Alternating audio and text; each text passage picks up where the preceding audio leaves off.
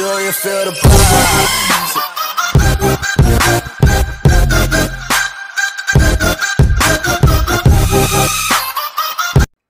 Hi guys, welcome back to another video. In today's video I'm going to be showing you the top 5 most expensive vehicles in GTA Online. Let's go. So guys, in first place is the Luxor Deluxe. This is 10 million, and to be honest with you, it's not worth it. It's 10 million. It's the most wasteful vehicle in the game probably. All it can do is fly. You are correct, sir.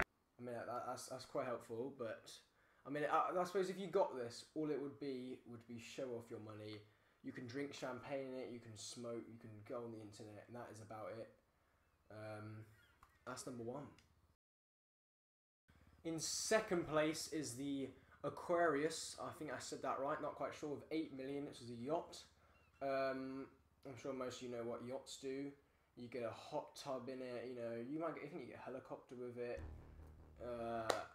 Yeah, you get some bits and bobs with it. Not really worth it, to be honest with you. You get a living room and stuff like that.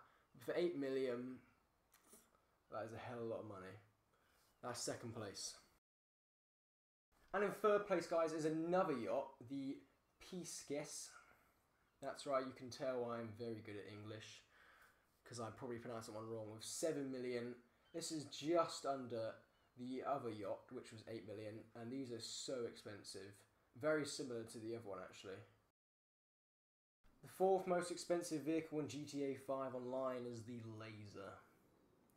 It is basically a more expensive version of the Hydra, so I'd advise you guys buying the Hydra if you wanted to get something like this, but it's 6.5 million, quite expensive. And in fifth place, the fifth most expensive vehicle in GTA Online is the Orion. I think I spelled that right, or not spelled that right, I think I said that right, with 6 million. Obviously you can see that yachts are very expensive. They have 3 of the places on here. I was thinking about having them as just one combined vehicle, but they all are separate vehicles technically.